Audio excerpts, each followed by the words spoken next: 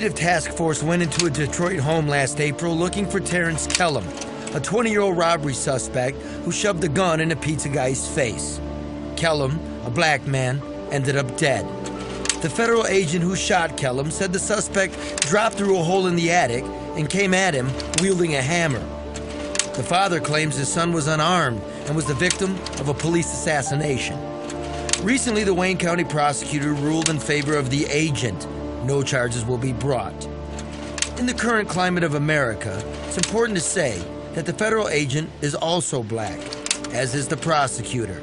The pizza guy is white. Yes, Black lives matter. Of course they matter. But you know what else matters? Credible facts matter. Supportable evidence matters. Provable evidence matters. Doing justice matters. And the truth matters. He was reaching for his father when they killed him. That boy didn't have nothing in his hands, and they just did that. I mean, straight out executed him. Protests are coming. The city's on edge. Who to believe?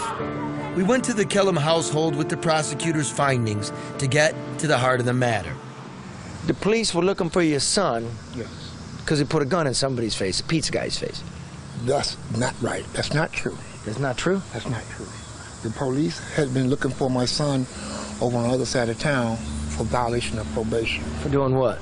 Not going to see his probation officer. Over a weapon? Over a weapon? Yes, over a weapon. And he was almost off probation for that. Why didn't you just go up there and talk to your son and say, son, come give yourself up? Because they kept asking for... I knew they were looking for him, true. They did. Okay, but my son... Why didn't you do that? Because my son was scared, Charlie.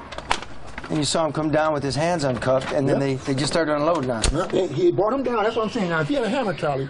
Well, why would they bring him downstairs with no handcuffs? Why would they just start unloading on him? He brought his hands out his pockets. He says, but Dad. So he says, but Dad, blah, blah. But not only that, don't get With two cops right there? It was two in the back of them. So the cops were shooting at your son with cops in the line of fire? Yes, he was. Boom, he fell to his knees. Right here. That's where that bullet hole come from right there.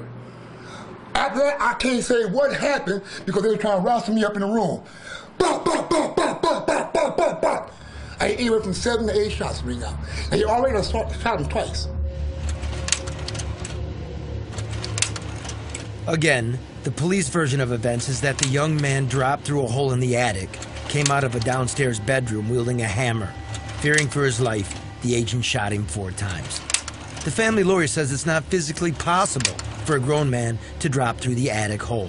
Because you could see that no individual, small baby, couldn't have fit through that hole.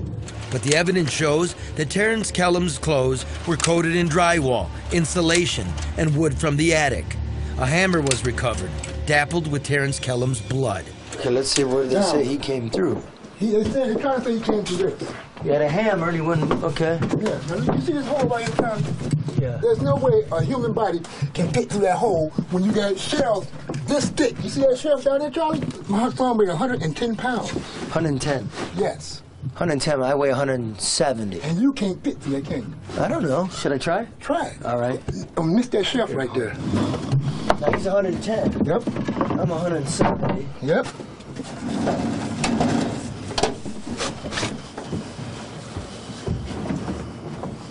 Now you got cops up here looking at you too, Charlie. There's no way you can do it, is it? Well, it's not easy. My wallet. My wallet's gone.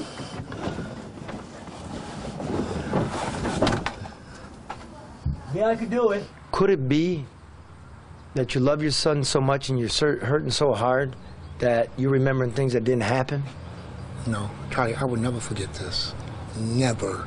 I saw from step 1 all the way up until they gunned my son down in my face. If this cop was white, okay, do you think you'd be getting better attention? If it was white shoot down my son, yeah, I do. I do. I do.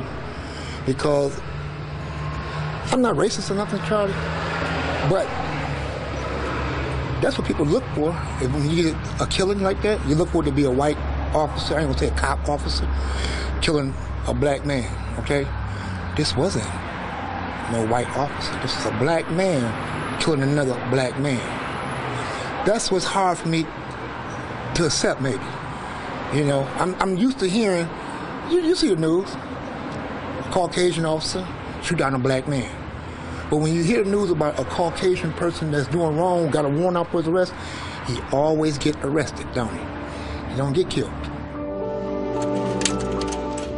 The fact is, nearly twice as many white people in America die at the hands of police than black people. Another fact is, all lives matter. Black lives, white lives, cop lives. As the prosecutor said, the facts must also matter if we're ever to fully achieve the promise of justice for all.